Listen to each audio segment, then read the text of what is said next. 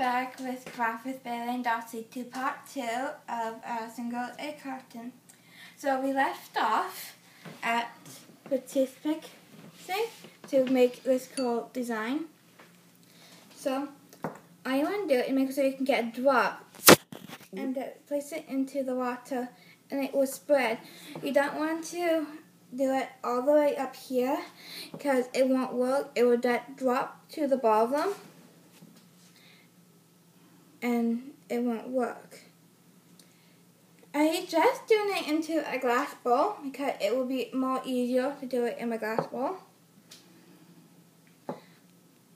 I suggest doing two times of the pattern that it will look more cooler.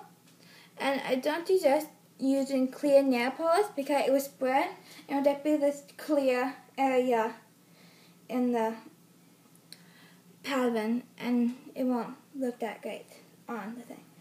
So that is my pattern that I'm doing.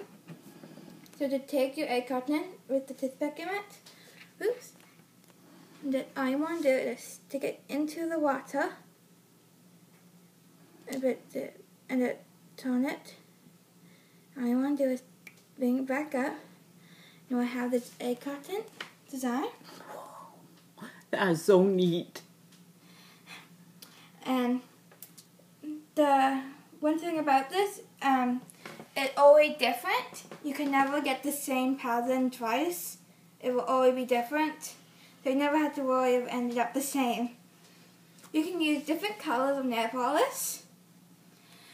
And if this is too green or whatever color you painted it, you can always do it again and dump it onto the sides and we'll have the same effect.